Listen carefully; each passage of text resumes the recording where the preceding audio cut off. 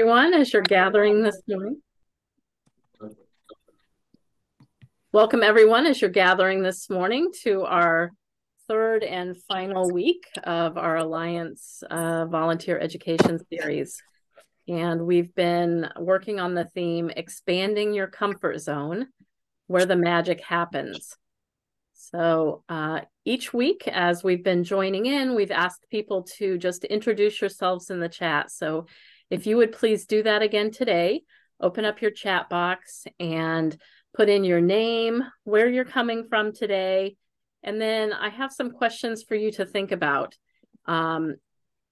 Especially reflecting back on our discussion so far, is there anything that you've heard from other volunteers that you would now like to try? Something maybe that you haven't done before. Also might think about Norse, Laconia, New Hampshire. Thank you. And I am going to invite everybody to open up your chat and to put that in the chat box so everybody can see that as well. And I'm going to post some questions there so that you can see them. So nice to see people as they're coming in today. Okay. So here's some questions to reflect on. What does taking risk look like? And how might you see yourself stretching into something new? So it's great. I can see we have folks from all over. Rochester, Concord, Vermont, Guilford, Laconia, Peterborough, Ashland, Pemmy-Baker Hospice, Ackworth, Manchester, Plymouth, Swansea, Keene, Concord, Cornerstone Hospice, Tufts, Campton, New Hampshire, Eaton Center, New Hampshire. These are things I'm going to have to go look up on the map. I don't even know where those are. Surrey, New Hampshire, Hooksett, Chelmsford, Mass. So we have 3 states with us today. That's great. Wolfboro. So again, if any of you have thoughts about, is there something that you've heard from our previous 2 series, something that you've heard volunteers talk about that you might like to try, something new that you haven't done before? Or is there any way that you see yourself stretching as a result of these discussions we've had?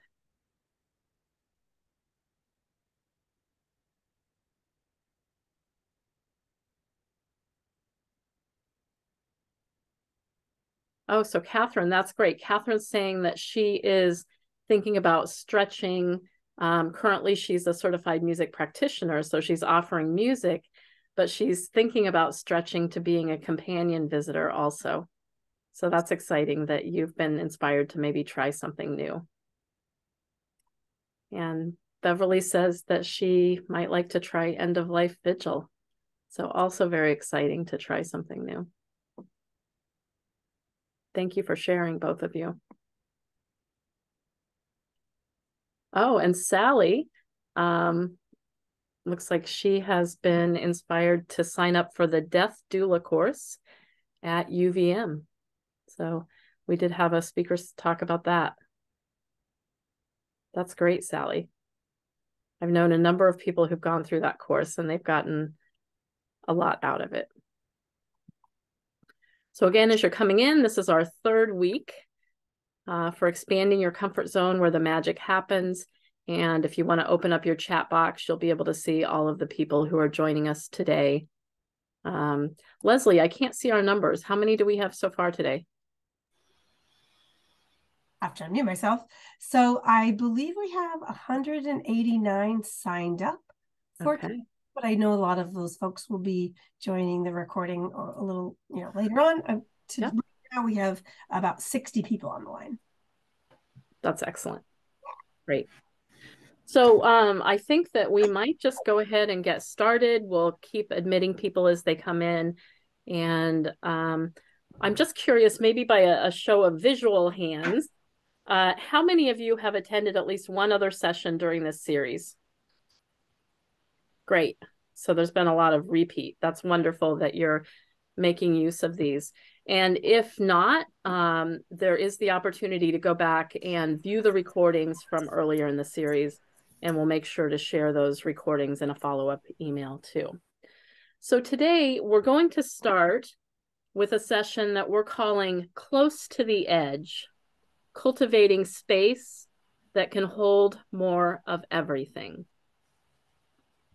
So what we're looking at is how can we as hospice volunteers learn to cultivate an inner space that is big enough and deep enough to hold the experience of each person we come in contact with, even when, and especially when those people are different from us. So today we're going to be using this beautiful and thought-provoking film that was created by Joseph's House in Washington, D.C. And we're going to be using this as a springboard for our discussion. So this particular film actually features an inpatient hospice house. It is in a different part of the country, but the topics that are brought up in this film are relevant to any setting, inviting us to take risks, face our fears, and meet the people we serve with our own humanity. It challenges us to develop our individual and collective capacity to hold space, allowing that each person in hospice may be truly seen and find a place of belonging. So I just want to mention too that you do have a link to this video in your invitation. I think you received that, and it is online at the Alliance site. And in the follow-up, we'll make sure to give you the link for the video too. If you're like me, watching this once will not be enough. It's a true gem, and there are things that I heard the second time that I didn't hear the first time. It's one of those. So you may very well find yourself wanting to go back and revisit the film later. So Leslie, would you go ahead and set that up for us? I will. Thank you. All right. So the broadcasting. So let's hope that. Yep.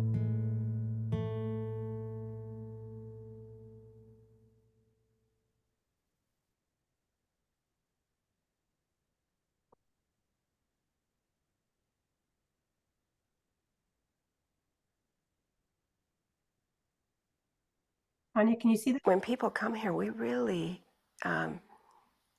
don't know sometimes whether they will live or die.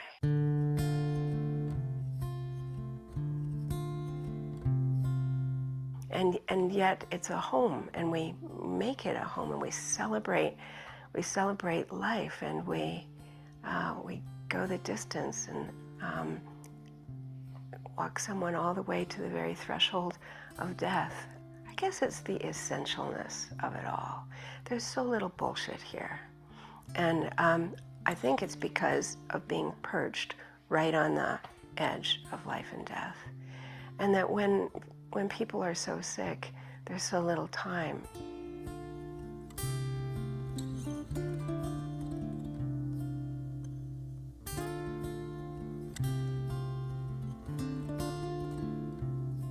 When a person's time to die comes, our staff and volunteers learn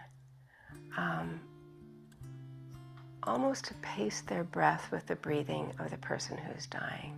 It's almost as though the breaths are steps, and we're together. And in that way, I'm, as I can, going the distance with this man, this woman, this person who feels like a friend. I don't need anything from them. I don't need my hand squeezed. I don't need, thank you for being here. I don't need anything.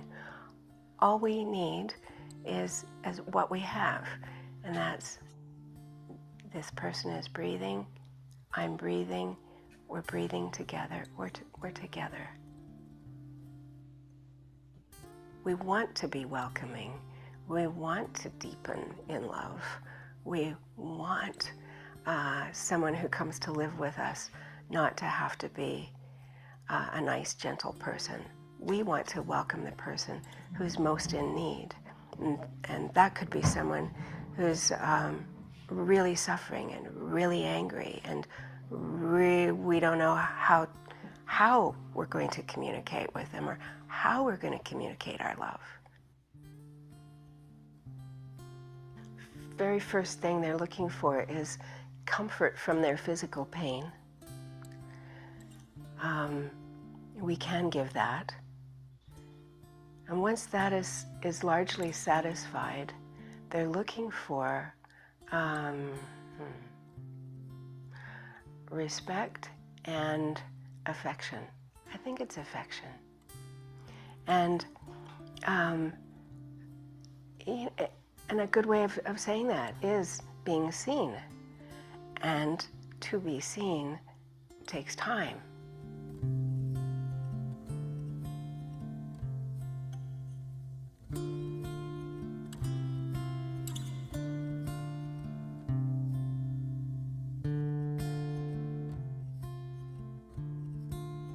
When the collard greens are boiling on the back of the stove, the aroma says to the person who can hear the pans rattling in the kitchen and knows what's on the stove, it says home. It's familiar. The setting of the table with all of the people who can come to the table and who are helped to the table, it's much more than eating. It's finding one's place. It's having a place. It's inhabiting a place. It's belonging. That sense of having a place, for most people, I think, begins at the table and then kind of extends to a broader sense of having a place within Joseph's House or within the community of Joseph's House. It's pretty different for middle class, mostly white young people, just graduated from college, to be caring for mostly African American, poor, probably recently homeless, people that their parents would have warned them to stay away from if they were walking down the street. You know, in other circumstances, they each would avoid each other. The fact is that here they meet and sometimes fall in love. Here they meet, and when one person dies, he is mourned. He's missed. He's changed this young girl's life or this young man's life. In relationship, great humanity has been able to flourish in such ordinary, simple, barely noticeable ways, except for that both people are different, are changed. Two people can begin to change the culture anywhere, and in a way invite mystery in a way invite bigger purpose in a way become more aware of grace and mystery.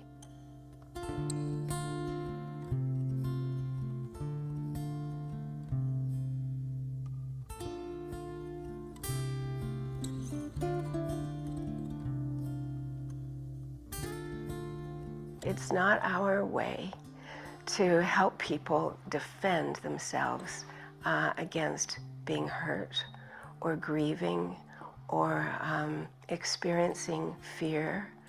We want to cultivate within each person and within our community a bigger inner space, a little deeper inner space that can hold more of everything, including love. And so when love happens, and it does often, and the person dies and he's mourned, and our hearts break, that means that the heart is more open and open to the next person who comes to live here. In the real world out there, it's more of a habit to protect oneself from fear and from failure and from unknown, from taking risks, certainly from taking the risks of love, from taking the risks of forgiveness or asking forgiveness. But here we just practice those things, and it feels a little roomier, and there's a little more possibility here. We practice cultivating a space where people can tell the truth and believe that their truth will be held, will be trusted and will be respected, will be held in confidence, that one won't be judged. That's a real family. That's a real maturing group of people who practice that. Who practice that.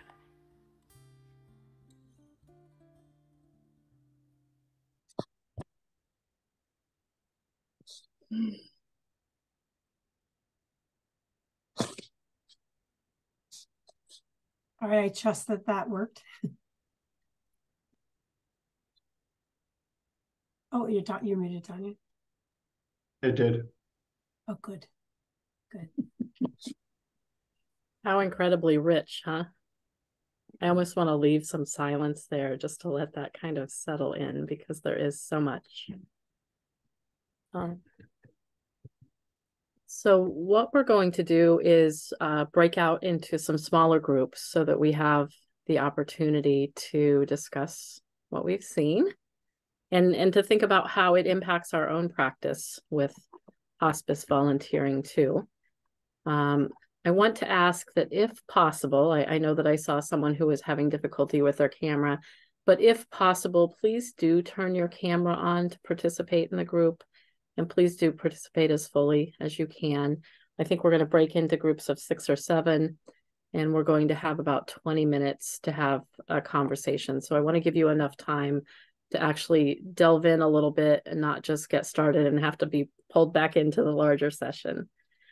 So when we come back, we will have a chance to do a little bit more sharing and wrap up around the film. So I would invite you to think about this, a couple of ideas there of how do we hold space for people?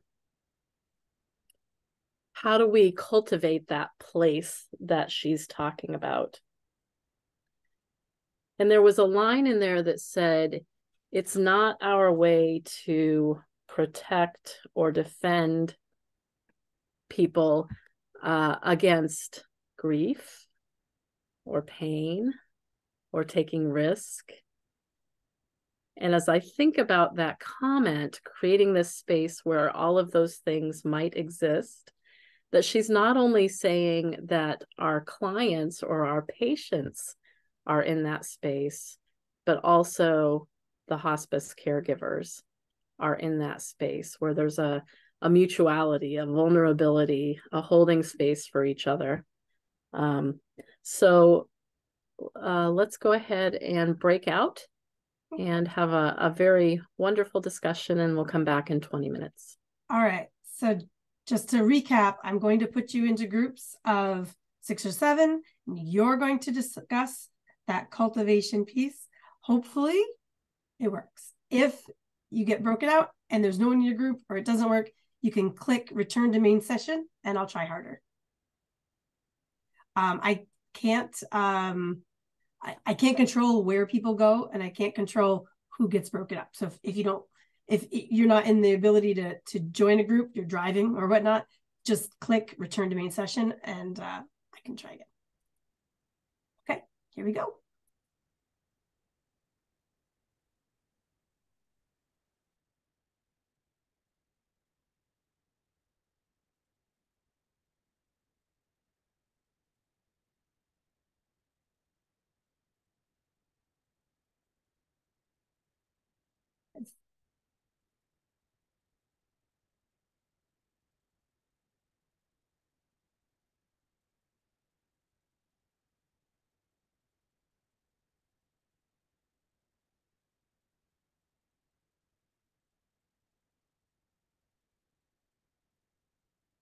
Pamela, did you want to be in a group? Sorry, your mic is muted. I didn't hear you. Doesn't matter. Oh, okay, I definitely do. Let's see. Quiet.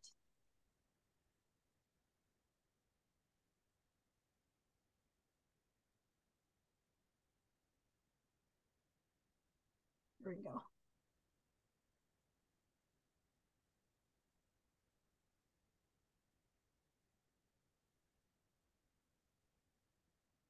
You should have something that says join group 9. I do. Awesome. Click yes. It Great.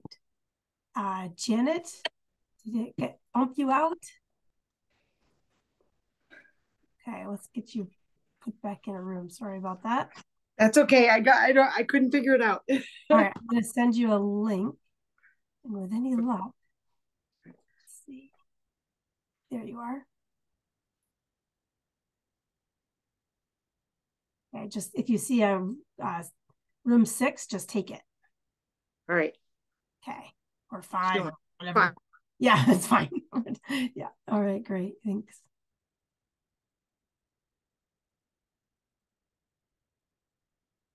See, oh, hey, Fazia, you probably don't want to join a group, so you can just see where you're at. Yeah. Hi, Leslie. Good How are morning. I you? just wanted to know what time am I scheduled for? 11, I believe. Okay.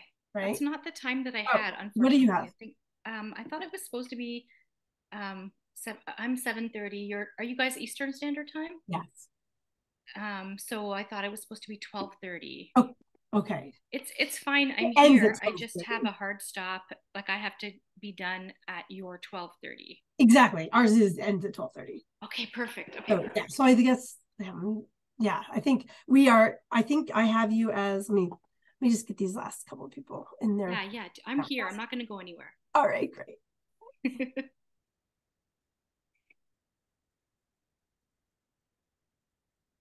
Carolyn, if you see a move to room 2, just accept that. Okay. Anybody else is signed? Looks like, I don't know why. Lisa, I'm not able to move you. If you see a pop-up that says come to a room, just grab it.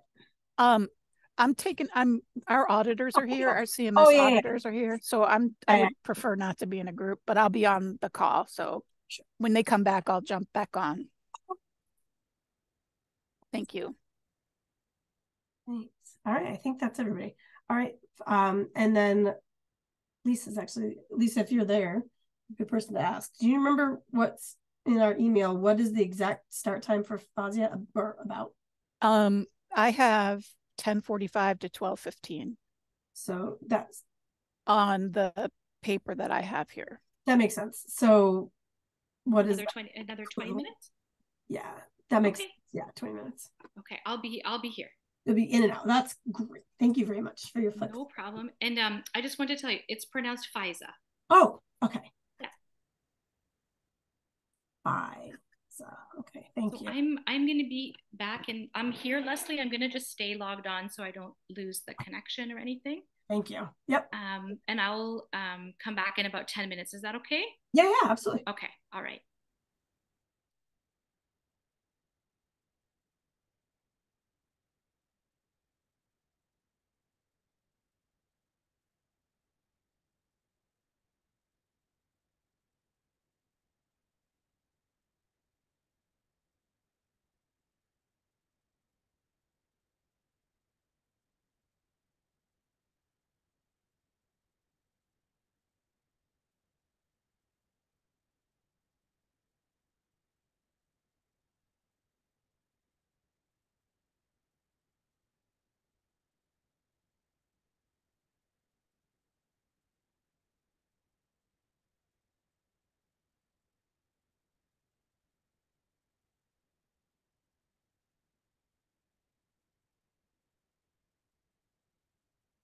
Hey, Siri. Is that a timer for 15 minutes?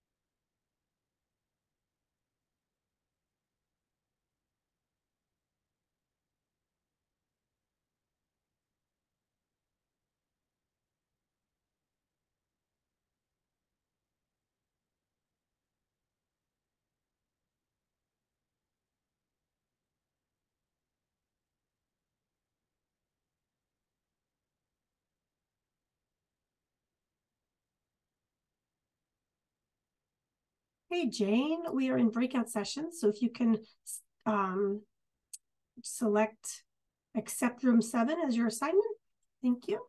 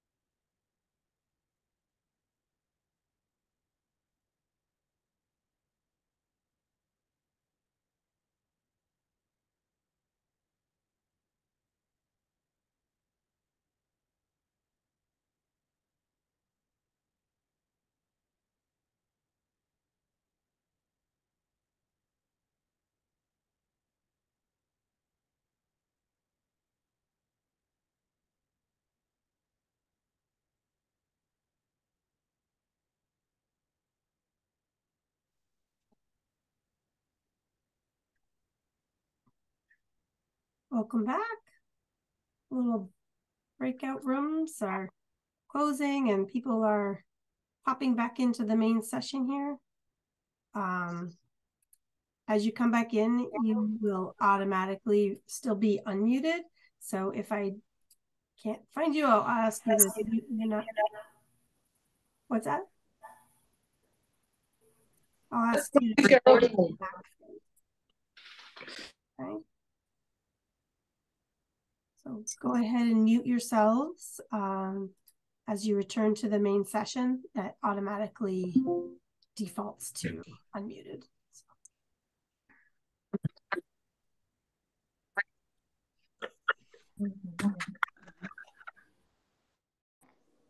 So welcome back, everybody.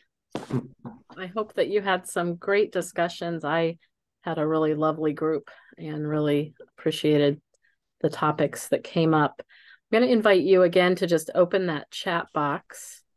And we're going to do literally just about 2 minutes here of wrapping up. I'm curious, anybody who wants to share something that was particularly salient, something that particularly resonated, or that your group had a discussion around, if you want to drop that in the chat box, or if you want to unmute and share something briefly, that would be okay too.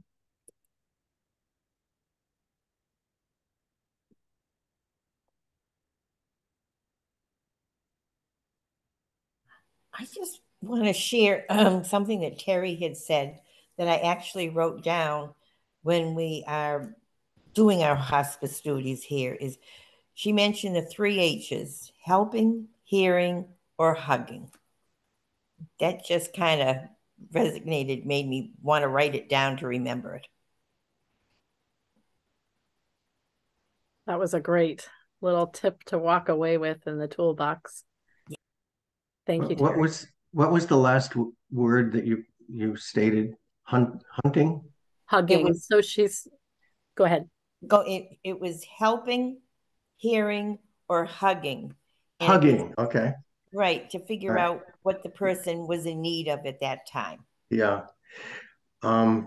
Yes, in our session, I wanted touch, as we all know, touch is probably one of the last sensations that, according to what my understanding is, touching is there's something there that still works, even though the person may no longer be verbal or cognizant of your awareness. There's I've heard that, and I've sensed it too when I touch. There's a movement. There's some kind of reaction, some kind of response. So yeah, that is something. I think that is important. Thank you for mentioning that. Thank you. I just want to call out what people have shared in the chat. Sally mentioned that she was particularly moved by the quote, "When was the last time you stood still enough to really see someone?" And Cheryl mentioned that going in with no expectations and being open to whatever may happen. A couple other comments here. Being with someone as they are dying is a blessing for both the person who is dying and the hospice volunteer. And Donna said, we are rewarded by helping others. Feel rewarded. So I want to thank you all for joining into that film, and again, invite you to go back and revisit it later if it's something that spoke to you. We're going to be switching gears now, and I have the privilege of introducing our next speaker. So our next speaker is Faiza Vincent, and she is the Executive Director of the Council for Certification in Volunteer Administration. With over 20 years of leadership experience in volunteer engagement, she continues this work with a goal of centering community amongst the profession, improving equity and access to volunteerism, and increasing diversity amongst professional leaders of volunteers. In 2018, Faiza published her first children's book entitled "My Mama Wants to Eat Me Up." As a mother of 2 young boys, she has not actually eaten any of her children. So Faiza, thank you for being with us today. Thank you so much for having me, Tanya. It's wonderful to be here. And as Tanya said, my name is Faiza, and I am with the Council for Certification in Volunteer Administration. I wanted to take a second just to thank Ren Anderson for inviting me to be here. Ren had attended one of my ethics webinars previously and thought that it would be a really good session for this audience. So I wanted to say thank you, Ren. And I also just wanted to say thank you to all of you for making the time to be here today. 2 things I just want you to know off the bat is that you will get a copy of all of these slides after the session, and you will also get a copy of 2 handouts that I'm going to be talking about throughout the session as well. So don't feel like you need to take too many notes or anything like that. I encourage you just to take the time just to listen, and I will leave some time at the end of the session for questions.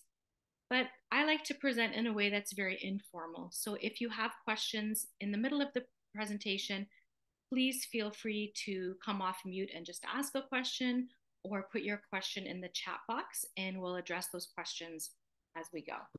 So kudos to all of you for including the topic of professional ethics, especially because it's not a subject that we talk about or that we focus on very often in our work. And it's my pleasure to share this information with you on behalf of CCVA. That's the acronym for the organization I work for. We have been the home for the professional ethics in volunteer administration for many years. And as I said, there's going to be 2 handouts related to this session that I'm going to refer to as I go through the slides. And they're going to be available after, they'll be emailed to you after the session. So what I'm going to be talking about today are the professional ethics for leaders of volunteers in volunteer engagement. Some of you might be leading volunteers, some of you are volunteers yourself, but all of this information can be applicable in your work and in your daily lives. So very quickly, just to start, the Council for Certification in Volunteer Administration, our vision is a world where competent, passionate leaders effectively engage volunteers. And our hope is to advance excellence in the leadership of volunteers by offering a professional certification. So there are leaders of volunteers that have what's called the CVA credential, which stands for Certified in Volunteer Administration. And we also do what we're doing today, which is advocating ethical practice. We have about 1,100 CVAs across the world. If you have a CVA designation, you've demonstrated your competency in 7 unique areas. So if you are a volunteer and one of your volunteer managers or director of volunteers has their CVA designation, they've demonstrated competencies in these areas that you've seen on the screen. And if you're interested in learning more about the CVA designation, we have info sessions almost every month on our website, which is listed here. So I'm going to start this webinar and I'm going to end this webinar, and we're going to get to know Lynn. So Lynn is the Director of Volunteer Services at a hospital. At the height of the pandemic, she was asked by her senior management to organize a COVID-19 vaccination clinic for volunteers based on her government's current phasing criteria. The vaccination supply was not guaranteed. While determining which volunteers met the current age and medical criteria, Lynn was approached by the Vice President of Development, and he instructed her to invite one of the hospital's largest donors, Mrs. Smith, to be vaccinated. When Lynn responded that the clinic was for current volunteers, the VP said, "Oh, well, Mrs. Smith has dedicated lots of time to causes on behalf of the hospital. We don't want to disappoint her." Lynn knew that Mrs. Smith didn't meet the current age requirement for vaccination and wasn't sure of her medical background. So what do you think Lynn should have done? I'm going to take you through today an ethical framework. I'm going to take you through a decision-making process when you're faced with an ethical dilemma, and a couple of different tools. So keep Lynn in mind, and we're going to come back to Lynn at the end and use the tools that we've just talked about to break down what it is that Lynn did. So this is actually a real case study. The person who went through this case study is not actually named Lynn. We changed her name for the purpose of this case study, but this is a real case study, and I'll explain to you at the end what Lynn actually decided to do in this situation. So first, a little bit of historical context about all of this work. Ethics is something that's been talked about for centuries, but it's only been during the last, sorry, my camera keeps going in and out. Give me 1 second, right?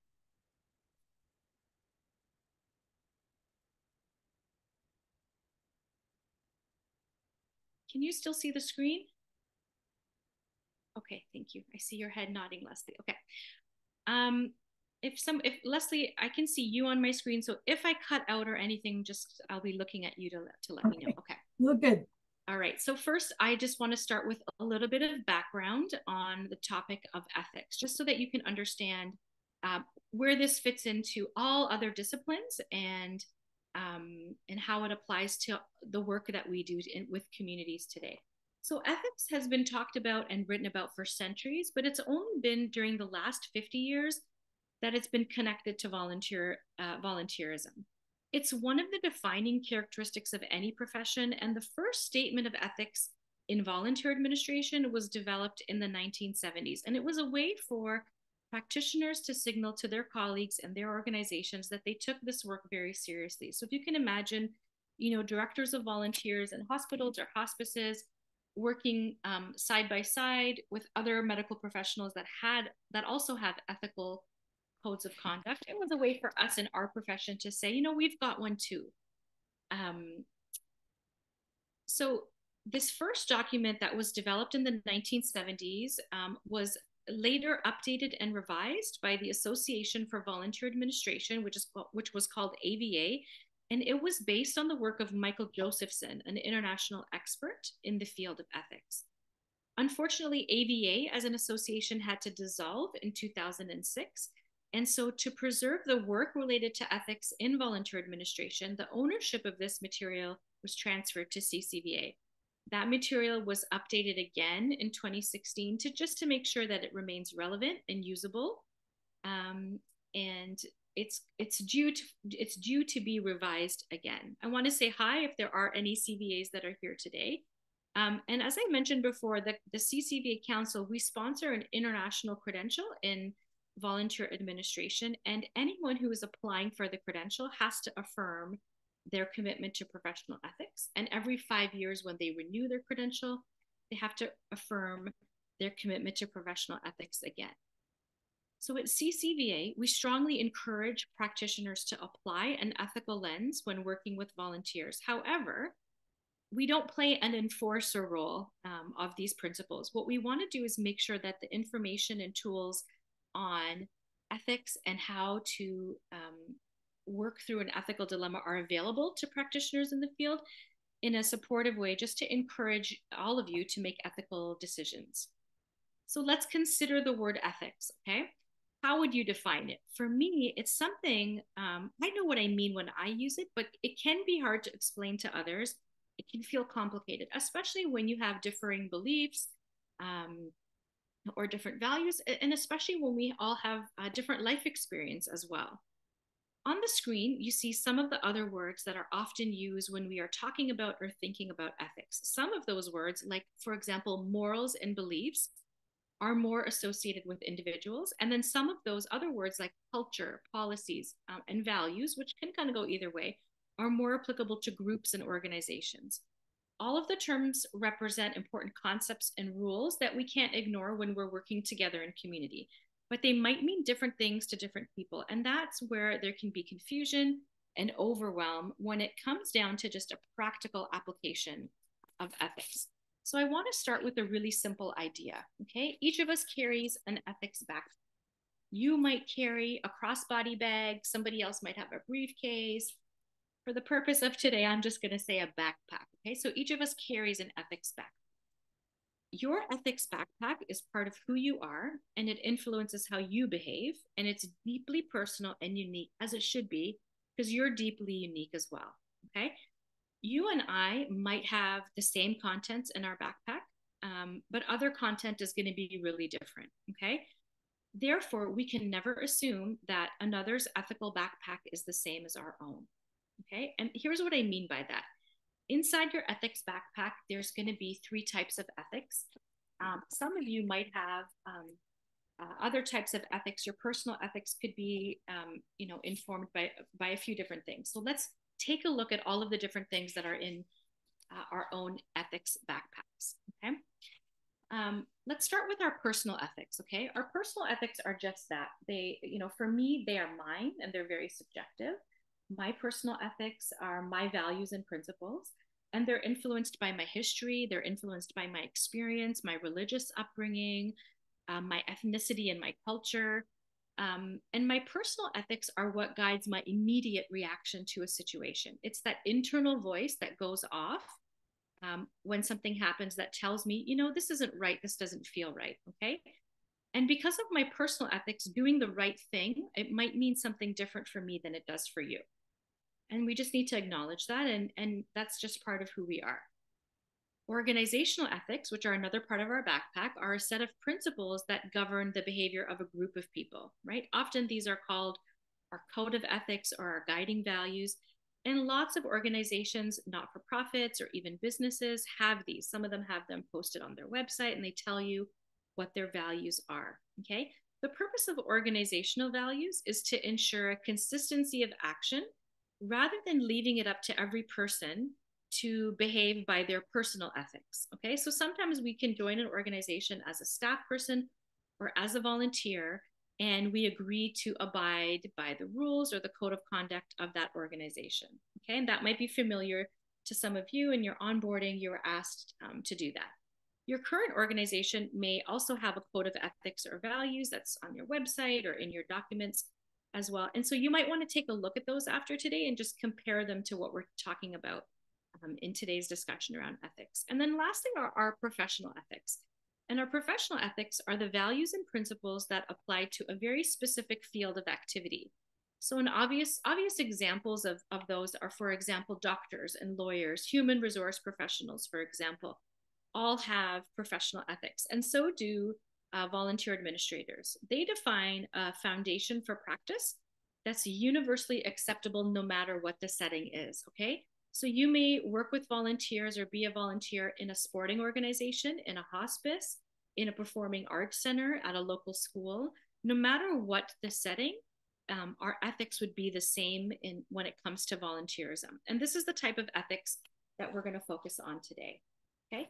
So with all of this in our backpacks, is it any surprise that sometimes there's a conflict, right? Hopefully there's a great deal of overlap between the organizational, personal, and professional ethics.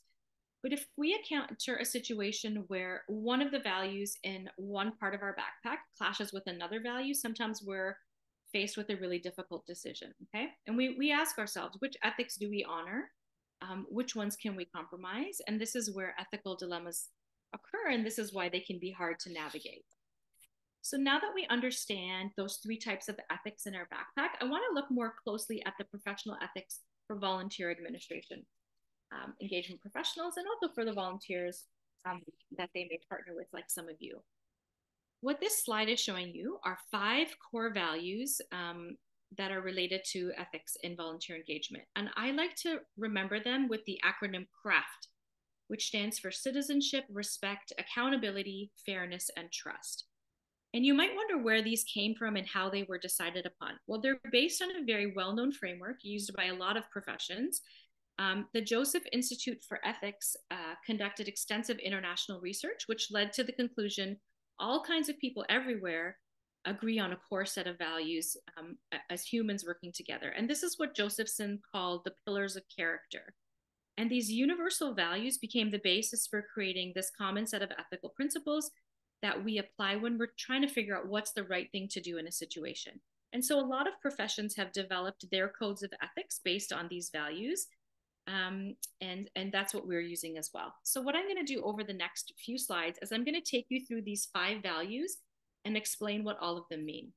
So let's start with citizenship, okay? So citizenship means that we understand that volunteerism is a foundation of civil societies, and it guides organizations towards active community participation. Each of the values is informed by 3 principles. So for citizenship, the 3 principles that inform it are a philosophy of volunteerism. And what we do is we encourage every person to have a very clear personal philosophy on volunteerism, why you do what you do, and to support your organization if they don't have one, to develop an organizational philosophy on being a volunteer or what volunteer engagement is. The next is social responsibility. And social responsibility means that we work to facilitate compassionate and caring cultures through which community needs are met and shared values are enhanced. And I think the video that was shared earlier today does a really good job of what that social responsibility is.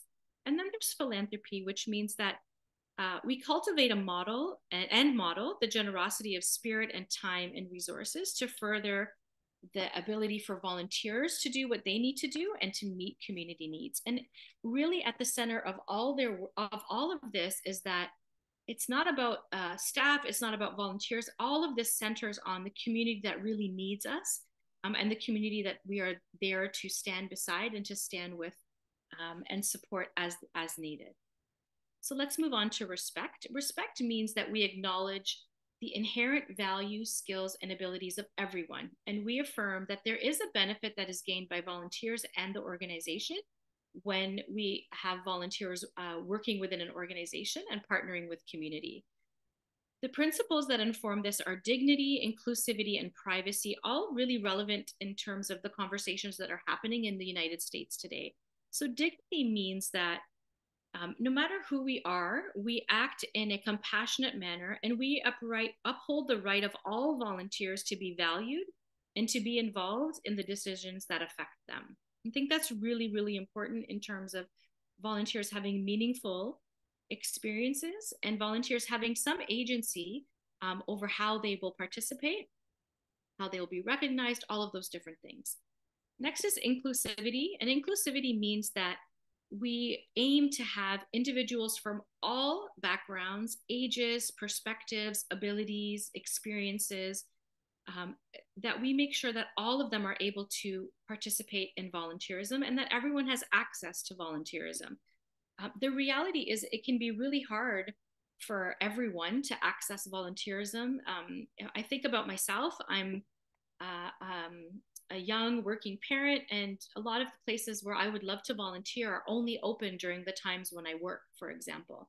So I need to be creative and find other ways in which to volunteer. And a lot of organizations are thinking about how can we be accessible to all those who want to give their time, but may have different time to give or different skills to give, for example. So that's what we mean by that inclusivity. And privacy means that we protect the privacy of individuals and any information that's considered confidential, which is something that I'm sure that you're all really familiar with. And what I want to stress here is that privacy is not just about contact information, addresses and phone numbers and those kinds of things.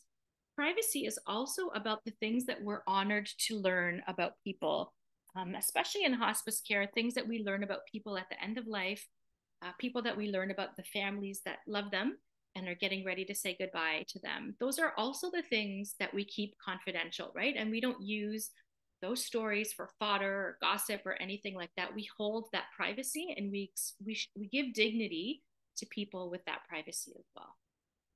So next is accountability. And accountability means that we demonstrate that we have a responsibility, not only to other volunteers, but to the organization, its stakeholders, to other leaders of volunteers, and to the community that we serve. And we do that through collaborating. So that means that we cultivate partnerships to enhance the impact that volunteers can have in an organization. Continuous improvement, which all of you are doing today, which means that you pursue excellence in what you do. So that could mean getting certified. It could mean professional development, which is what's happening today. It could mean fostering innovation, right? So hopefully in your breakout groups, you're sharing thoughts and ideas, quotes that resonate with you, experiences that make you better at what you do and build your competency as volunteers in this field. And so that's that continuous improvement. It's not for, it's not just about showing up and taking a shift and doing that work. It's also about becoming the best volunteer that you can be and picking up experiences and doing more as you move along. And then next is professionalism. Providing outstanding service to your organization and the people that it serves, and upholding and being aware of your personal and your professional boundaries in these interactions. So then we have fairness, which means that you commit to individual and collective efforts to build a fair and a just organizational culture. How do we do that? So we do that by being unbiased and objective when we work with people. So that's that impartiality. We do that with an equity lens, right? So we ensure that everyone has access to whatever resources we have, whether that's volunteers, whether that's our time, whatever the resources that we have, we make sure that people have access to them. And especially we make sure that volunteers have access to the resources that they need so that they can be successful in doing their work. And then lastly is justice, right?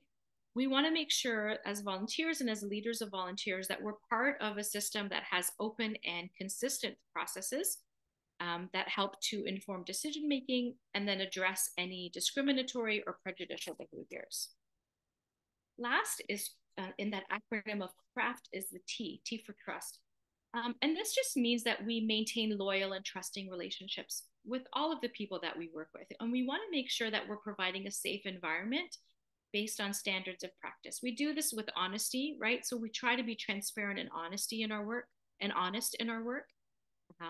through integrity. So there's a consistency between our words and our actions. We practice ethical decision-making, which we're going to go through today. And then we also address any conflicts of interest that come up, right? That's all part of living that value and principle of integrity. And then lastly is commitment, right? So we act in a manner with sincere good intent and follow through on any promises or agreements that we've made. So this has been a really quick walkthrough of the values and the principles of the profession. And it's a lot to think about. And I'm sure many words are familiar to you and not surprising to you, because a lot of this language does appear in many other codes of conduct or codes of ethics, and that's a good thing. Here, it's been tailored to our work as volunteers or working with volunteers, working together. And what I do is I just strongly encourage you to take future opportunities to walk through these values and these principles to talk about how each one relates to your work on the ground. And some of them will have resonated more with you in terms of your interactions on a daily basis, and others might not. So those ones that resonate a little bit more with you, try to create some future opportunities to go through what those are. All right. So I want to share a process with you for making ethical decisions. But first, as a reminder, what I want to tell you is that not all situations are ethical dilemmas. Sometimes we're just in what I call like a yucky or like a sticky situation. It's awkward, can be disappointing, but that doesn't mean it's an ethical dilemma. And it's really important to remember that ethical dilemmas have specific characteristics. Okay. There's a few questions on the slide here. If you answer yes to most of these questions, you probably are in an ethical dilemma. Okay. So keep in mind these characteristics. Ethical dilemmas are rooted in a very specific context or situation, okay? If there's a situation that's happening over and over and over again, it's not an ethical dilemma. It's probably a situation where you need to update a policy, or you need to make sure that you get new training, or a policy is there, but it's not understood well, or it's not being practiced well, okay? So if a situation is happening over and over again, that's not an ethical dilemma. That's just something that needs to be corrected, like a management issue, for example. So an ethical dilemma is very unusual. It's very specific. An ethical dilemma also involves a conflict between two or more of those values and principles that we just quickly went over. Okay. An ethical dilemma involves the claims of multiple stakeholders. Okay. So it's not just something that you're sitting with that feels strange to you. There are multiple stakeholders involved in an ethical dilemma. In an ethical dilemma, a policy might say, in an ethical dilemma, there might be a policy that says you need to do this, but it may not feel right in every situation that there is, okay? And so there's this kind of like, yes, but that doesn't sound right. That keeps popping up in your head when you have an ethical dilemma, that there is a policy in place, but it doesn't seem right for the situation. It needs to be looked at again. And then lastly, when there is an ethical dilemma, there might be a downside to making the correct choice, right? There is not a perfect decision in an ethical dilemma. And I'll go through that with you as well. There might be a downside. Somebody might be disappointed. Somebody might not get their way, especially because there's multiple stakeholders involved. Okay. So when you're confronted with what feels like an ethical dilemma, there are 5 steps that we recommend that people follow. And by the way, what I want to let you know is that this process, it's not unique to the Council for Certification and Volunteer Administration. You're going to find similar processes explained in a lot of other sources. And the reason is that it really works, okay? It's a very effective process, and it's a very helpful process for a few reasons. One is that when you go through this process, it promotes a very full understanding of the situation. So you're not just reacting in the moment, you're taking time to get a full understanding of the situation. When you go through this process, it avoids any like knee-jerk reactions based on your personal ethics or based on your personal bias. It forces us to pause and to take time to think before we take any action. Another thing is that the process also encourages creative thinking and looking at multiple perspectives about possible solutions. Okay. So it forces us not just to go with our gut reaction, but to think of many different possible ways that we could come out of the situation, have some creative thinking, and think of different perspectives. And sometimes perspectives we might not have been able to come up with on our own.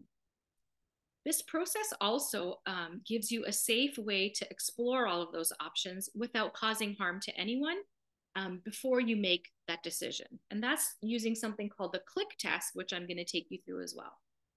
Finally, when you follow these steps, they result in a decision that's defensible, right? If someone questions your final action or your response to a situation, you can present your rationale. You can take them through the steps and explain why you made the decision that you made, especially because, and I'll remind you, there is no 100% right decision. We all have a different ethics backpack, right? But we do, by going through this process, have a defensible decision to talk about our thought process and how we got to the decision that we got to, okay?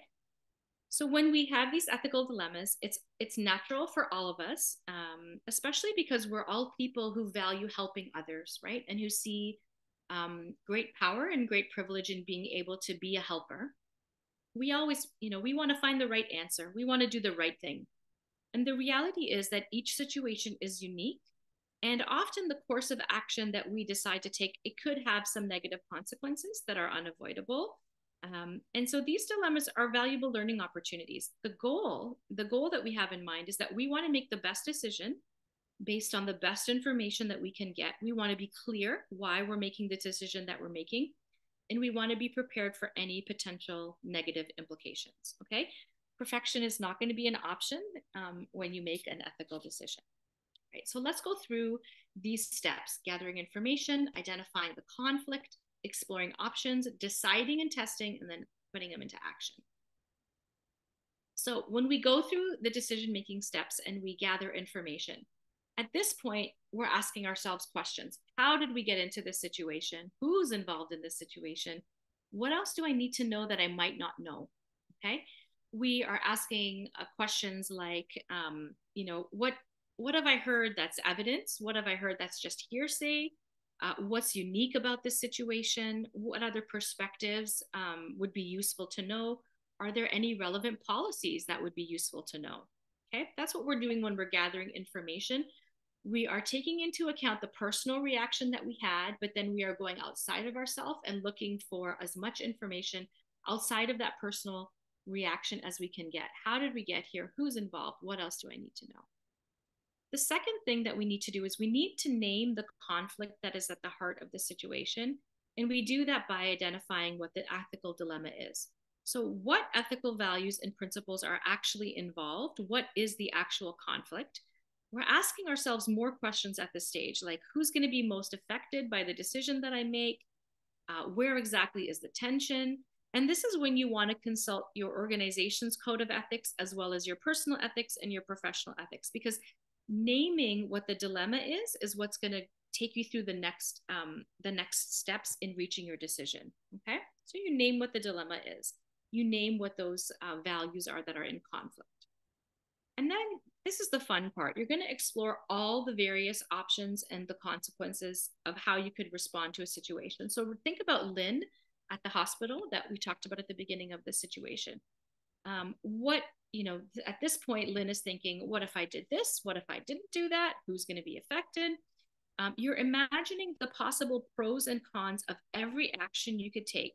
You're thinking about, are there legal implications? Are there policy implications? Ultimately, you're looking for the path of least harm, but rarely is nobody harmed in at least some way, even if it's just a little bit of a ruffled ego or a bruised ego, okay?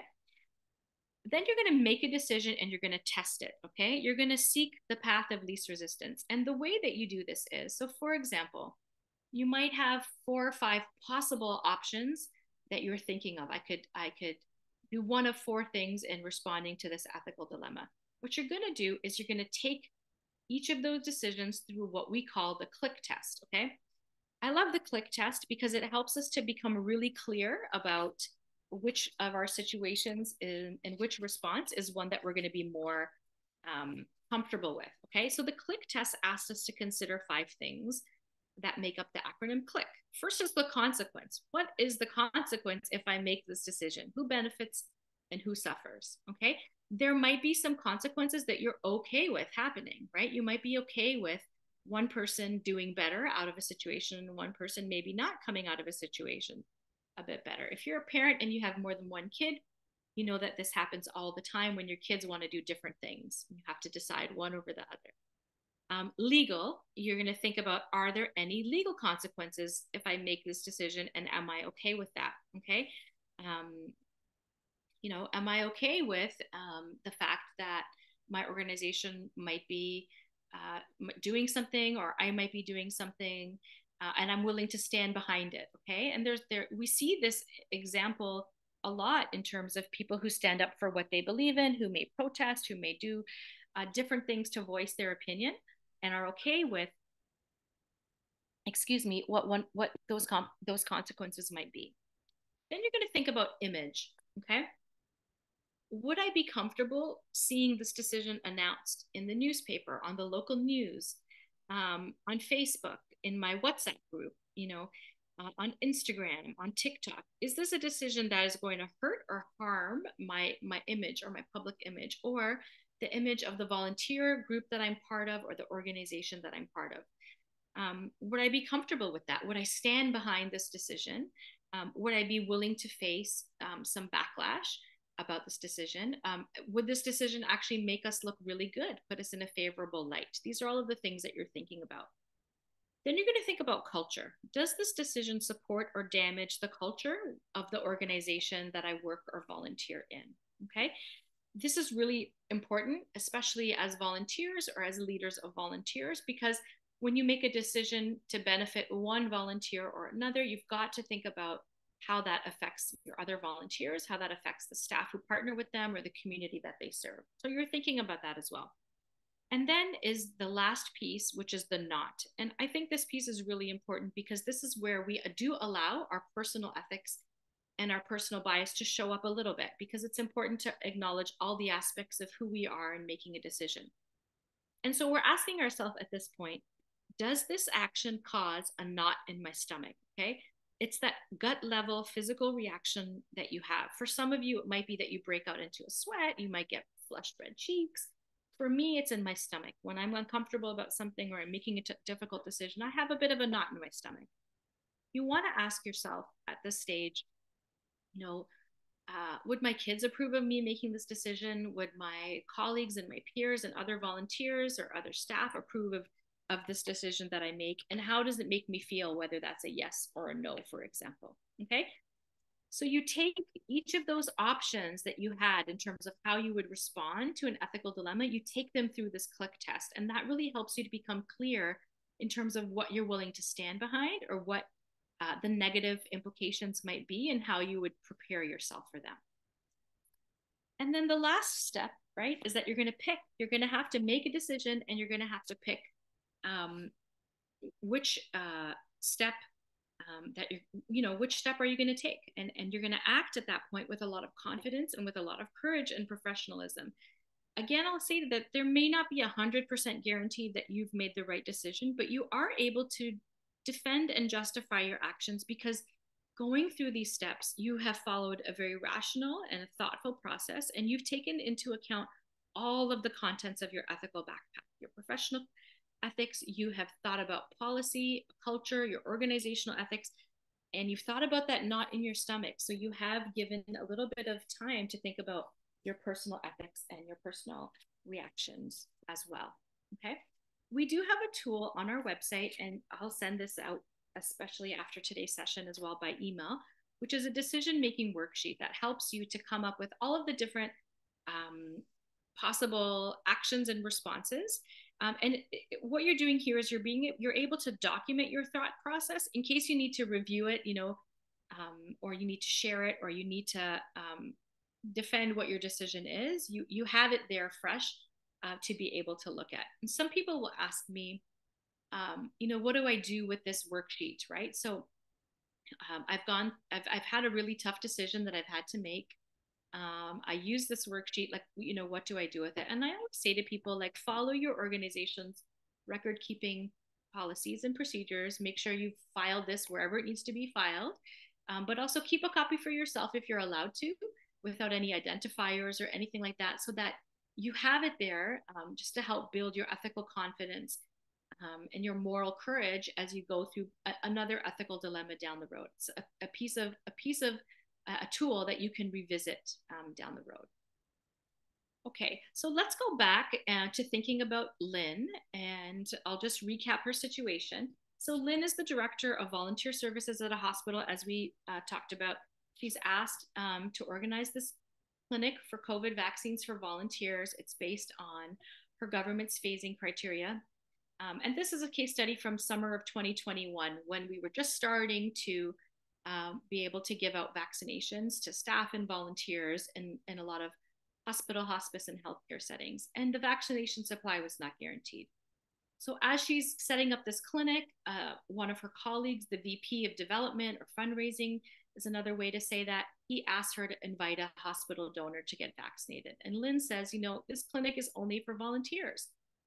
And the VP says, well, Mrs. Smith has dedicated lots of time and we can't disappoint her. What do you think Lynn should have done? So I'll invite you just to come off mute if you'd like to. I'll pause my screen share for a moment. You can come off mute, or you can let me know in the chat. But if you were Lynn, what might you have done in this situation?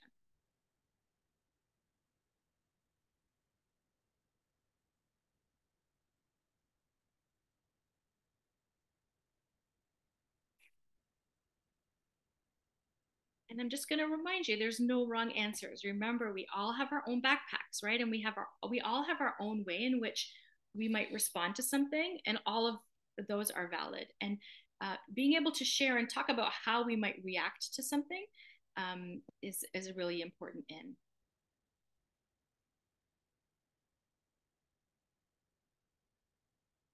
I see a hand. Is that Julie raising your hand? Or... Yes. Hi, Julie. Yes. I've just been thinking. To me, it seems that you have to think of, the repercussions of the decision.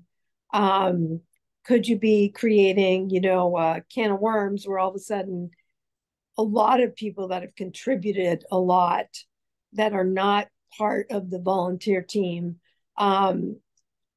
could feel they're just as entitled. And, if it's just stated that it's for volunteers only, and I think it kind of needs to stay that way. Again, I come from a management supervisory background. Yeah. So I'm more than willing to ask people what they think and everything.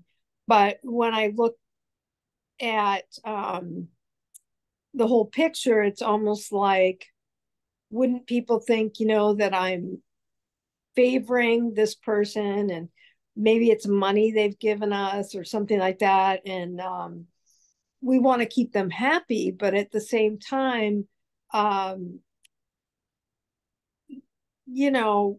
them know that, and they should know and we should let them know that they're very much appreciated. But in this instance, this is for volunteers, and we will look for something and let them know as soon as we know when the vaccinations would be open to them. Because there'd be so many, I don't know. I think there'd be a lot of negative repercussions from it. Yeah, I like that. I like about the way that you're thinking of it down the road and not necessarily just like a personal reaction. I want to just let you know a couple of things that are in the chat. So Barbara E says,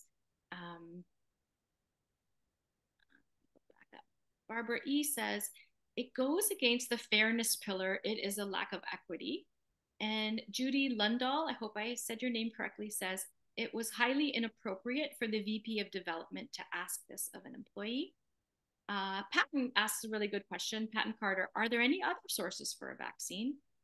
And Linda Douglas says, I would want to process this decision with my immediate supervisor, who I assume is not the VP of development. So these are really good because this is showing how you're all asking different questions of where you could gather information.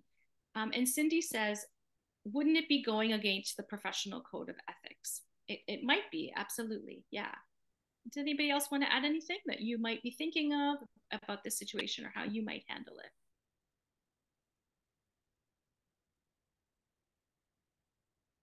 Okay, so let me take you through, I want to take you through what Lynn did at the time, okay?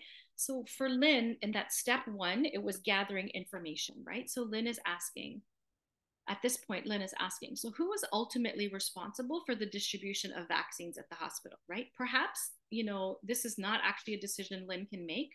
Perhaps this is something that she has to defer to somebody else. She wants to be very clear about that. She also wants to find out, are there clear guidelines for distribution? At the time, everything was happening so fast and so furious. You had people on very different spectrums, right? People who were very much clear that they were not comfortable having to get a vaccine in order to continue volunteering. You had people who just couldn't wait to get back to volunteering and wanted to have the vaccine to just get past that barrier to be able to get back to doing service. There was people in between who weren't sure, wanted more information. At the same time, there was policies and procedures, things were being written so fast and things were changing really quickly too, right? So what were those clear guidelines. Lynn wants to find that out as well. So she's being very practical with those first two questions. She wants to understand a little bit more, right? Has the VP discussed this request with anyone else? Has this already been approved, maybe by the board or somebody else? Or is this something that they are doing unethically themselves, trying to just appease this volunteer, and maybe they got a call from, this donor, maybe they got a call from this donor and are just reacting and wanted to just see if they could, get them into the clinic really easily. Lynn also in this part of her process is asking some of those questions that Julie asked, right? Like, what happens if you prioritize someone based on something other than that criteria that's established? What are the consequences that could happen there? Okay. Might I run out of vaccines? Am I opening up that can of worms? How would my volunteers feel if they knew that they had, for those that had been waiting to come back and volunteer, if they knew that somebody else was given some preferential treatment? What would that do to the morale and to that culture of volunteerism? What would that do with my trust with my volunteers as well? Okay. That's what Lynn is thinking about. And then Lynn is also thinking about who are all the stakeholders that are involved in this decision making. The hospital, whatever decision she makes, it reflects on the hospital, the CEO, the board of directors. It also will affect other volunteers, the community at large, the community outside of where Lynn is, but also the community members that are inside the hospital where Lynn is. Okay. And then Lynn herself, what is a decision that she's going to be feeling okay to make? Then she is moving on to the next step, which is to identify the conflict. And for her, some of you already got this in the chat and identified it, but for her, the core values at the heart of the dilemma were fairness, right? The idea of equity and justice, and then also trust and the principle of integrity.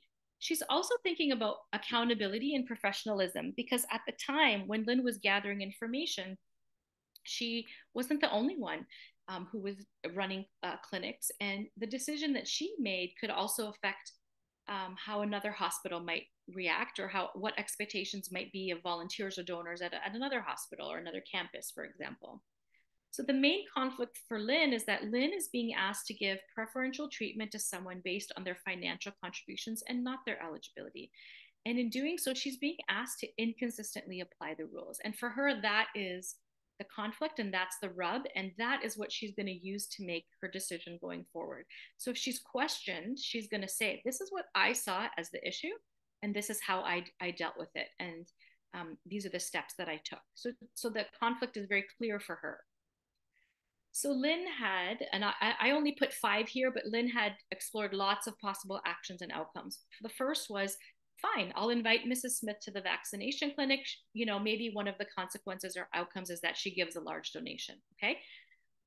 Maybe I invite her to the clinic, and one of the consequences is she starts telling her friends and other people, and word spreads. And now her husband wants to come to the clinic. Her neighbor wants to come to the clinic. One of her best friends now wants to come to the clinic. All right. So word spreads. That could be a possible consequence. How do we prepare for that? Maybe Mrs. Smith does meet the current criteria. So Lynn says, maybe I'm going to go straight to Mrs. Smith myself and ask her if maybe she meets the current criteria. If she does, great, I'll include her. If she doesn't, I have that information for sure. Lynn could also just decline to invite Mrs. Smith. She doesn't meet the criteria, and that's that. It's as simple as that. The consequences could be that she makes that VP angry or faces consequences from upsetting a senior staff member. The other thing is that Lynn declines to invite Mrs. Smith. She's very clear about her decision making. Someone may go over her and invite her anyway, but then that decision is not Lynn's, right? Somebody else is responsible for any of the consequences that result from that decision. Okay. What does Lynn do? She then takes all of these options and she puts them all through the click test. And then she makes a decision. She acts with confidence, courage, and professionalism. So let me tell you what Lynn decided to do in the end. So in the end, what Lynn decided to do is she decided not to invite Mrs. Smith to the clinic. She got some time with the VP, and she just explained that she had thought through the situation. She had thought through the consequences of what might happen if they did allow Mrs. Smith into the clinic. She talked about the potential, that can of worms could be opened, right? And that Mrs. Smith might take that privilege and assume that others could have it as well, right? Or, even worse, somebody might say, I'll make a donation if you let me have the vaccination, right? At the time of this happening as well, there were some pharmacists and some medical professionals um, who were running COVID vaccination clinics for healthcare professionals. And at the end of the day, there would be vaccine that had been opened and left over. And if it wasn't used, they would have to throw it out. And so they would just call whoever they knew and they would say, like, if you want to get the vaccine, come and get it. Otherwise, I have to throw this out. In their mind, they didn't want it to go to waste. But some media outlets picked that up, and a few people lost their jobs doing this because they were accused of giving preferential treatment to people that they knew, family members or friends. And whatever their intention was or was not, the consequence was that it damaged the image of those medical professionals. For some of them, they lost their jobs. Other ones faced fines. And so Lynn was able to explain this to the VP as well. So what happened was Lynn was prepared to face some negative consequences, right? She was prepared for the VP to be angry. She was prepared for him to go over her head and try to get this donor to be vaccinated anyways. What ended up happening is Lynn took the time to go through that thoughtful process, and that VP had not taken the time to go through that thoughtful process. And he really thanked Lynn. He was feeling under pressure. So what had actually happened is Mrs. Smith had called and said, oh, I hear there's a vaccination clinic. My friend is a volunteer at the hospital and she got an email saying she could come and get vaccinated. Could I just, get vaccinated too? And she had put the VP in an uncomfortable position and he hadn't really thought it through. But Lynn had done that for him. And Lynn, in going through her process, she actually was able to give the VP some language that he could go back and talk to Mrs. Smith about as well. She acted with that confidence, she acted with that courage, and she acted with that professionalism. So at the end of the day, she made a decision that she was really happy with. The negative consequence, obviously, is that Mrs. Smith is not going to get her way. And as I said, there's no 100% a guaranteed solution, right? So Lynn made a solution that she felt worked for her personally, worked for the organization, the CEO, the board of directors, the reputation, the culture, and the other volunteers that she's responsible for. And, unfortunately, that VP is probably going to have an uncomfortable conversation with Mrs. Smith, and Mrs. Smith isn't going to get her way. So everybody is not happy at the end of the situation.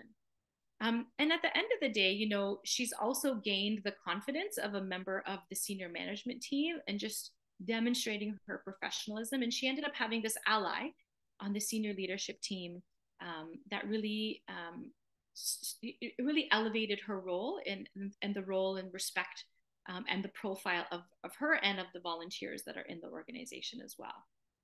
So I say all of this to say to you that making ethical decisions requires moral courage. And I really like this quote by Rushworth Kidder of the Institute for Global Ethics. It says that moral courage is the quality of mind and spirit that enables one to face up to ethical dilemmas and moral wrongdoings firmly and confidently without flinching or retreating. Because in our personal life, in our personal ethical backpack, our initial reaction for some of us might be to flinch or retreat. But when you work on your ethical decision making, when you treat it like something that you're constantly working on and building that muscle, it's that spirit that enables you to face up to that firmly and confidently. And it's hard work, right? Learning that skill and that process of ethical decision making, it does help you to build that courage. It does help you to build that confidence. And at the end of the day, we do all of this, right? We try to be better at what we do because we want to serve our community in the best way possible.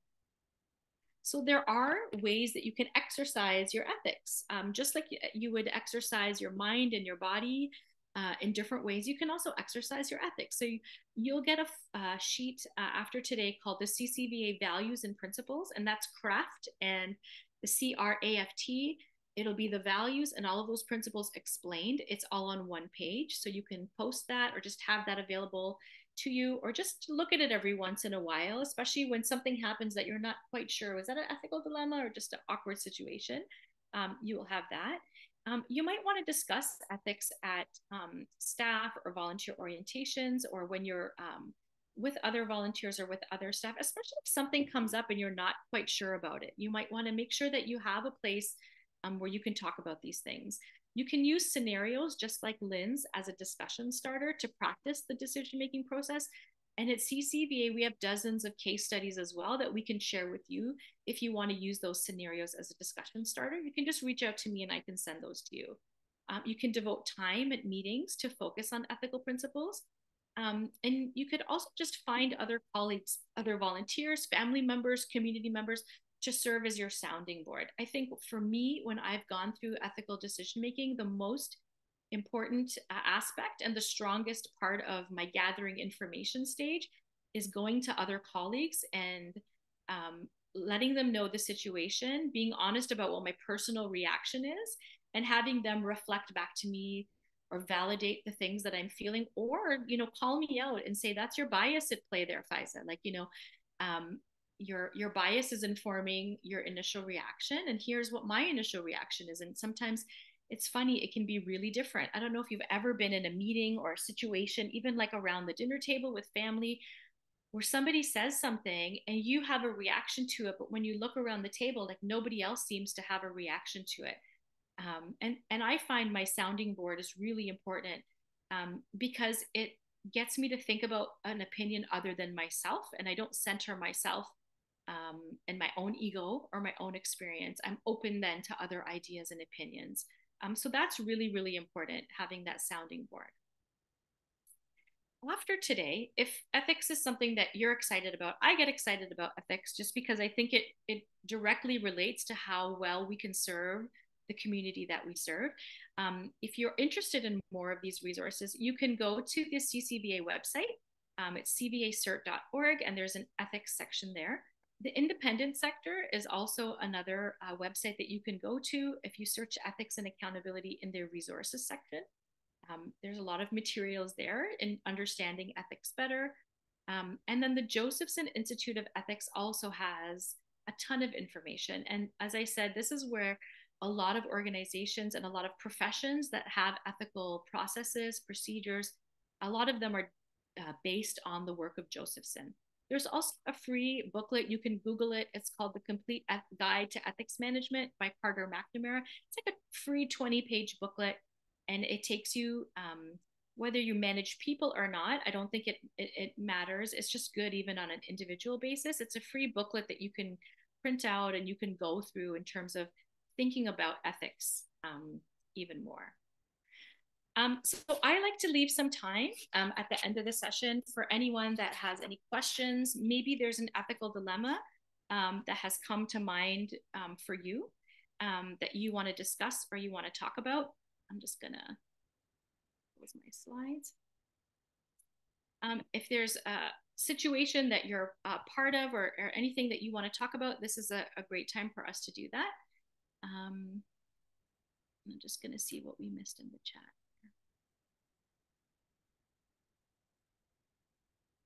I'll just read to you a little bit about some of those answers that were coming in the chat. Cindy says, Cindy had said, I think I mentioned this, wouldn't it be going against the professional code of ethics in Lynn's situation? Donna says, there's a government policy with a specific age requirement that would have to be violated.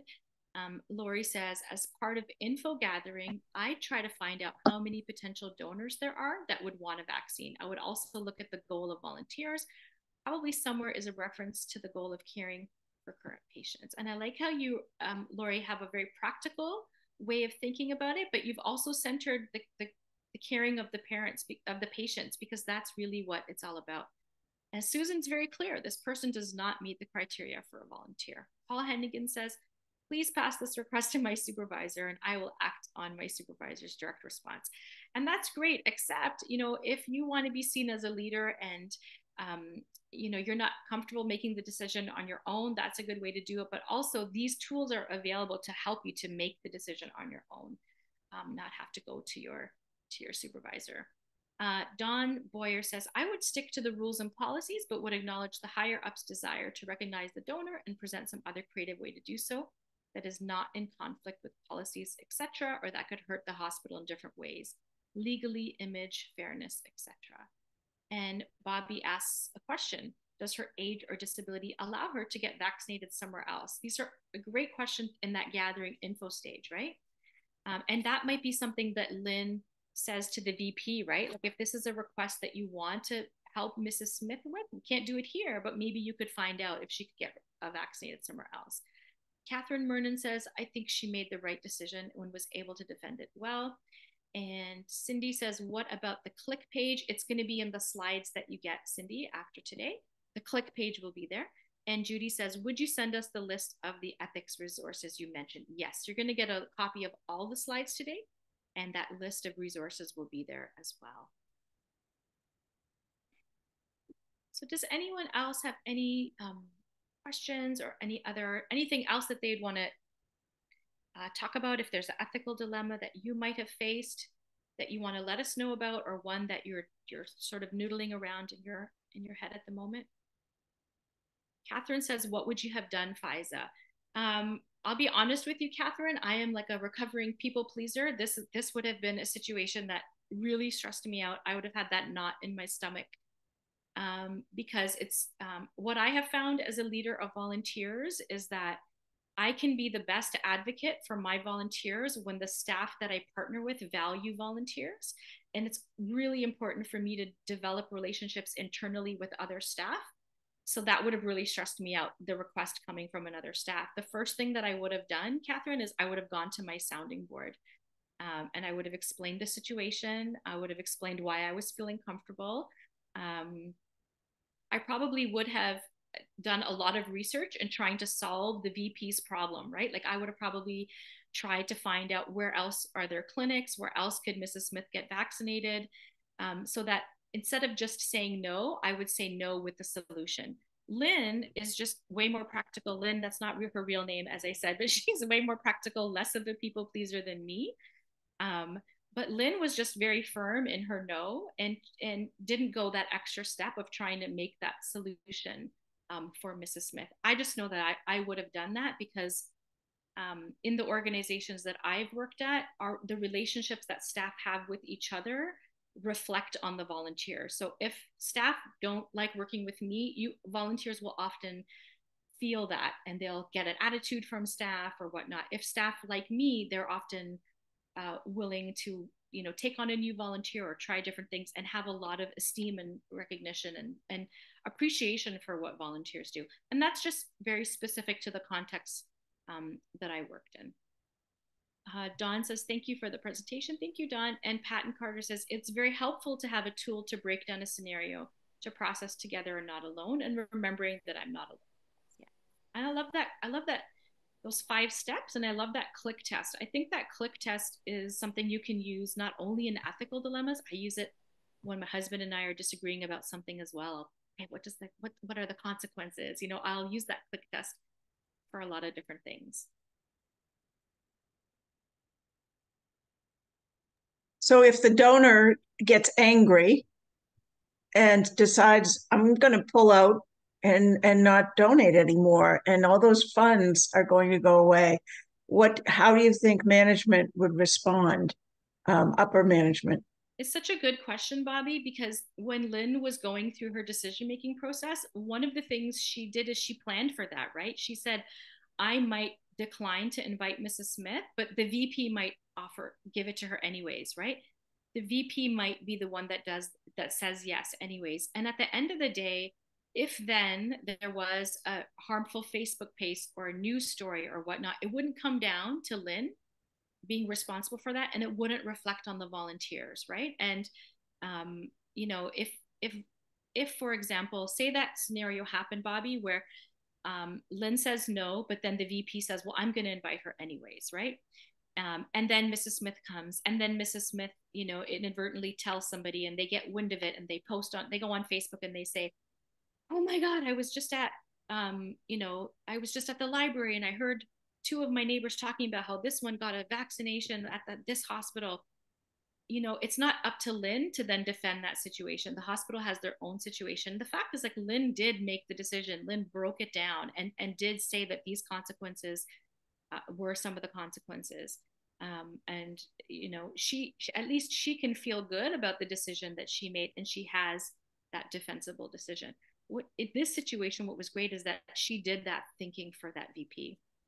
Lori says, just as the VP hadn't thought through the consequences, maybe Mrs. Smith hadn't either. Lynn's process will help the VP to talk to Mrs. Smith and explain the impact on the hospitals and patients. And Mary says, my thought process says, don't come up with the problem, come up with the solution. Absolutely. I love that. I love the way that you say that, Mary. Like, it's, don't just identify the dilemma, which is, step 2, but also come up with the solution as well. Thanks for your question, Bobby.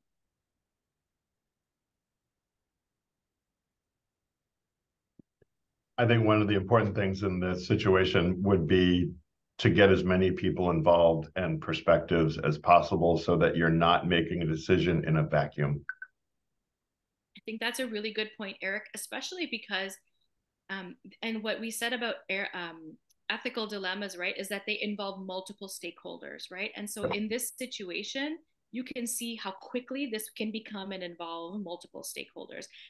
I think something we may not think about, all of us, just depending on our work or how we use technology or tools, is that we may not be on Facebook or TikTok or do those kinds of things. For example, I'm not on TikTok. I don't know much about it. I'm curious about it. I might learn, but sometimes the things that we do, the fact is that we live in a world where so much is recorded now, and where people can just say what they want to say on their own pages, and people are not checking the validity of those stories, right? Like, they're not checking their facts, they're not checking the validity.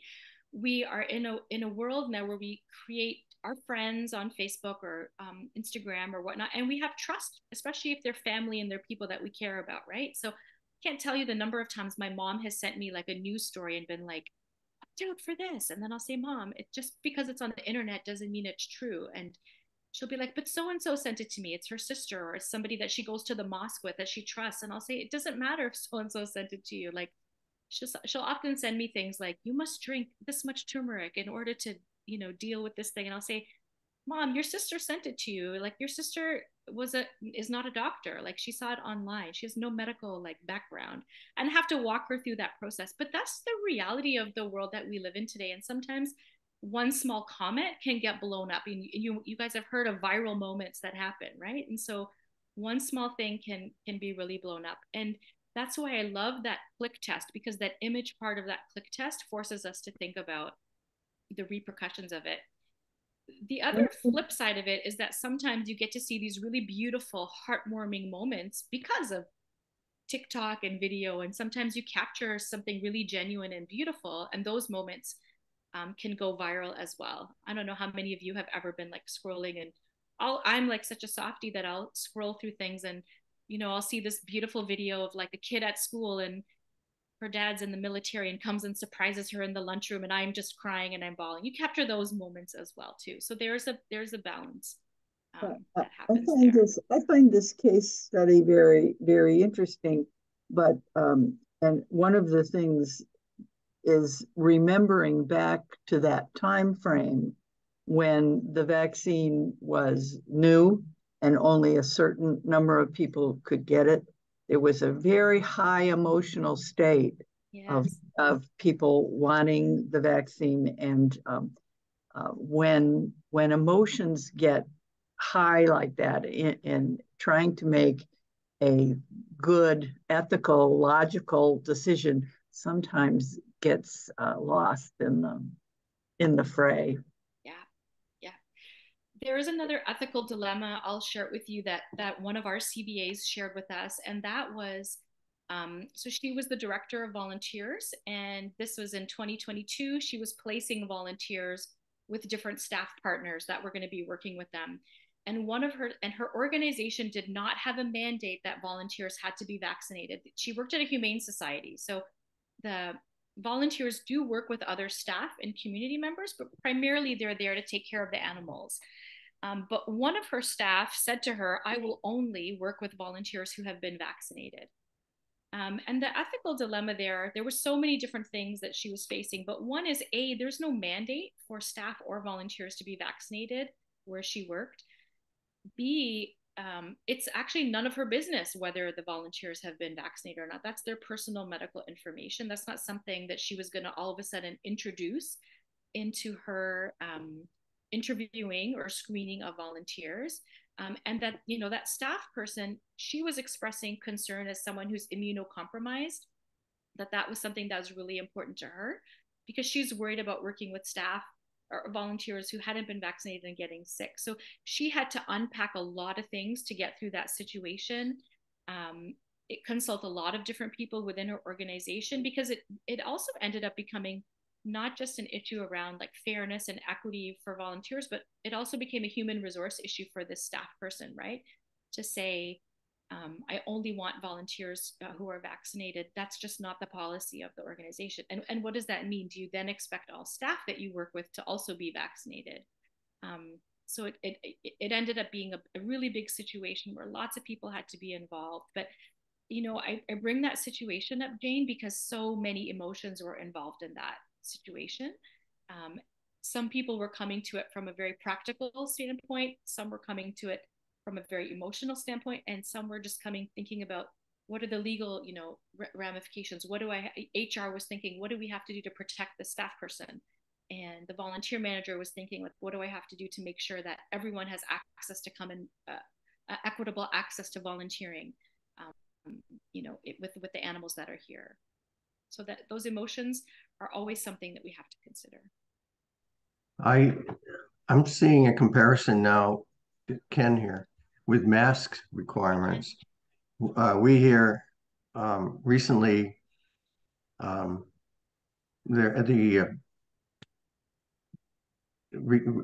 places where some of our volunteers were going to see residents required masks upon entry and throughout the visitation. There was some pushback by a few on that as well. I found that it's a very interesting situation that we find ourselves in currently as well. This is not something it's still ongoing. Yeah. I'm seeing it here now more so with the masks. I think the vaccinations are being handled much more quietly. I didn't know what your thoughts were on masks, or if you shared the same click test questions for masks being required of some volunteers. It's not the agency's requirement in this case, it's the place where the volunteer is going.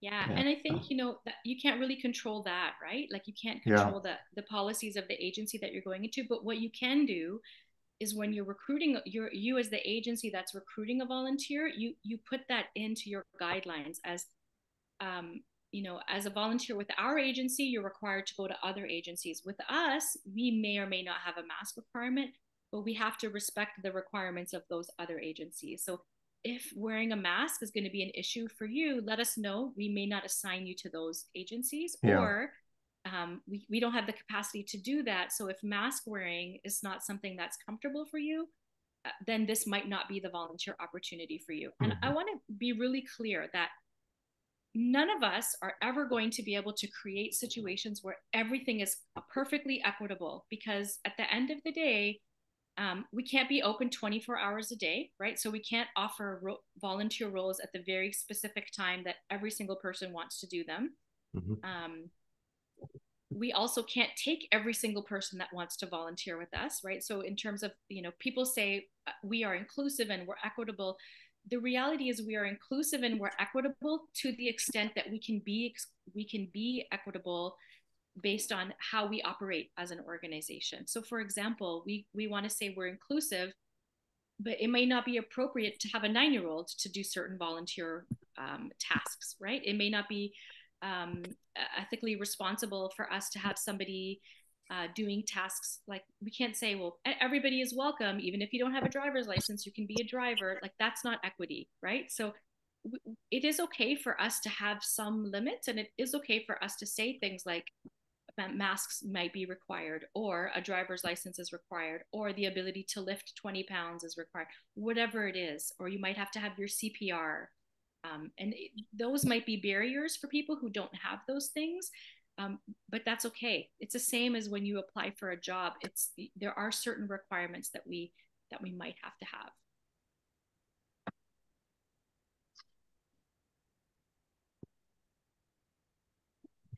Eric says, you also had the other side with people not wanting the vaccine and wanting exemption stretched. Absolutely. And that's community members, that's staff, that's volunteers, right? There's that's happening where you have some staff who don't want the vaccine, some volunteers who don't want the vaccine for whatever reason that they may have, right? Cheryl says, if you have to wear masks into a nursing home type environment, they do make clear masks that allow for older patients to still be able to lip read or see or smile. Yeah, I've seen some of those. Isn't it amazing? In 2021, 2020, 2021, everywhere you went, you saw masks. You could get a Star Wars mask. You could get a mask with jewels on it and be dazzled.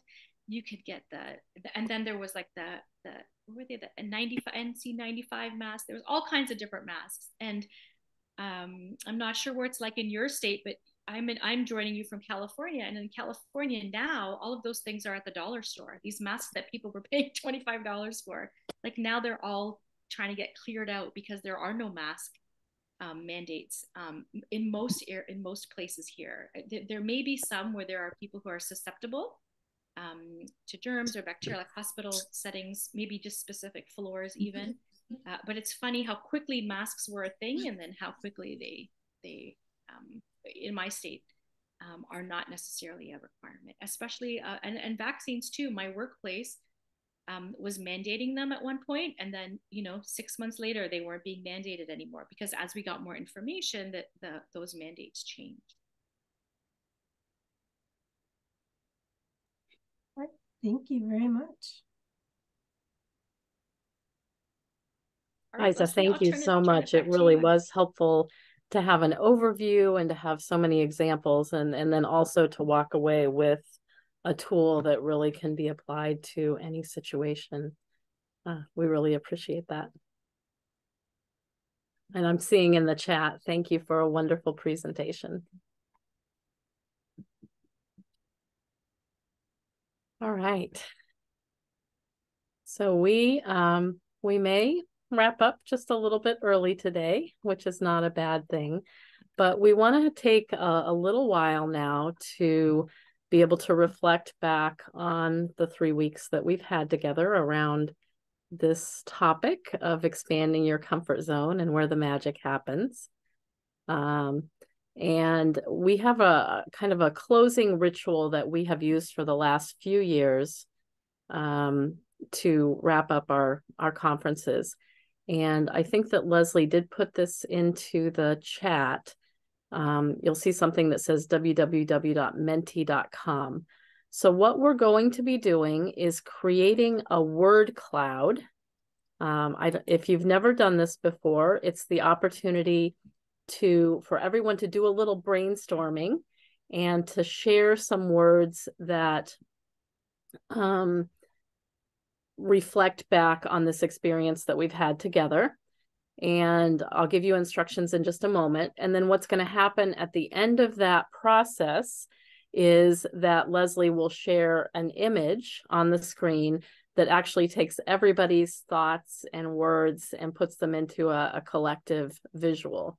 So this is kind of a fun and interesting way to wrap this up. So if you have the opportunity to click on that link in the chat, the www.menti.com, that is a safe link, and it will take you to a page where you can begin to enter words. So we want you to reflect on the theme, expanding your comfort zone where the magic happens.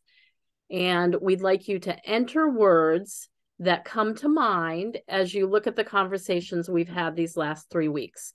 And I'm going to suggest that everybody just start by entering the word stretch. That's a great first word. And then you can continue to add words. So type in a word, hit the tab, type in another word, hit the tab, and add as many as you'd like. So we're going to take just a few minutes to have everybody brainstorm and put these words in. If for whatever reason you can't go to that website, you can also put words in the chat, and Leslie will be adding those for us. So let's just take a couple minutes. Could you say again the start word? Stretch. Stretch. Okay, thank you. Yeah. So we're stretching outside our comfort zone.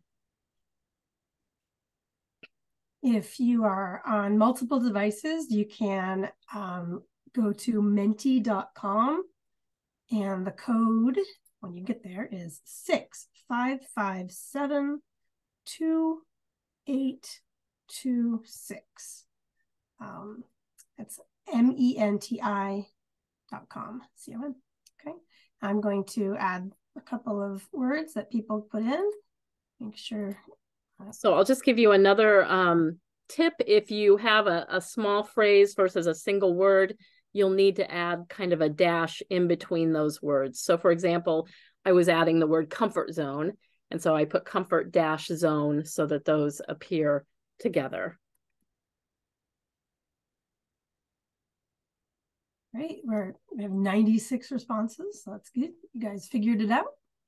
Nice job. Keep going. I can see it, but you can't. Actually, you know what? I'll give you a teaser. I'll show you what it looks like so far. Okay, Tanya? What's that? I'll give them a little teaser of what it looks like so far. Yeah, and it's going to keep changing. So continue to think about what those concepts or thoughts or words have been for you as we have spoken over the last couple of weeks.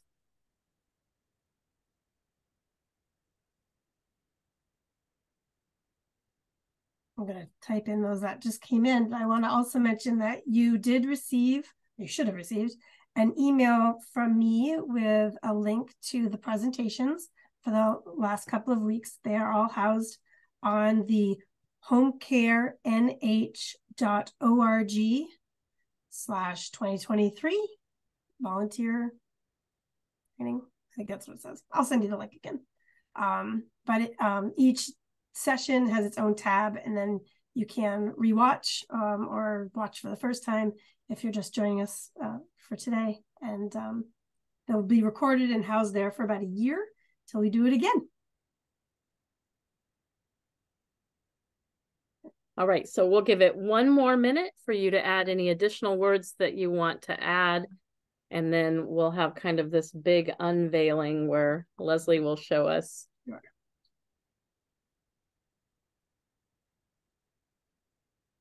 what we collectively created.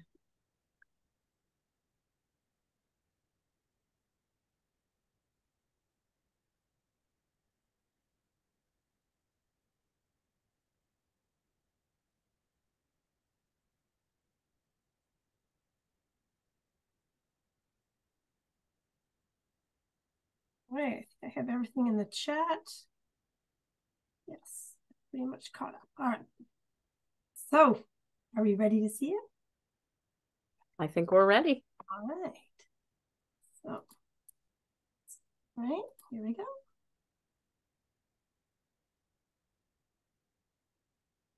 All right. Obviously, stretch comes out real big on top here. You guys see that pretty good. I'll zoom in a little bit here. These are such wonderful things.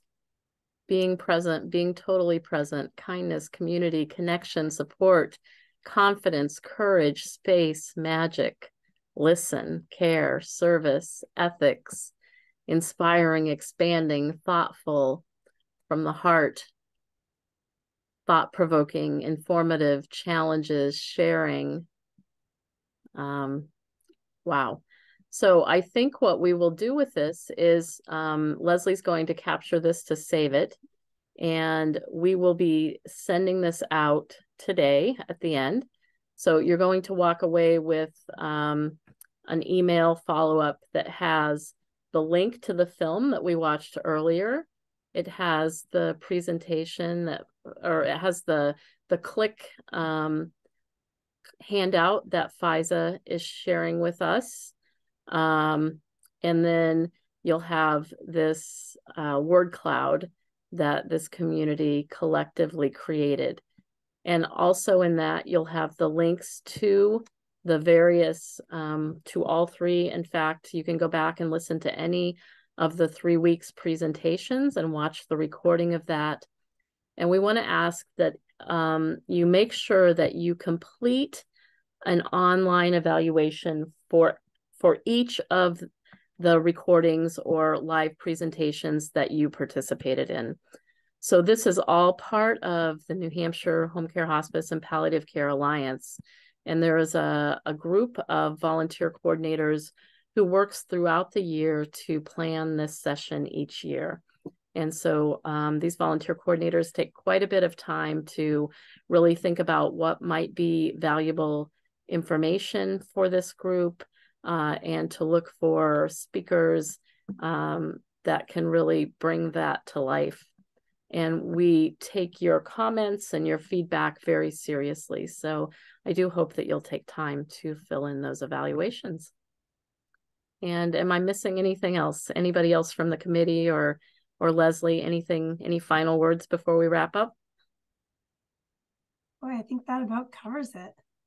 All right. Eric, Ren, missing anything? Lorraine? Ashley? We look forward to seeing you all again in 2024, I guess. Okay. Thank you all for participating. This was so helpful. Thank you so much. Thank you. Bye, everyone.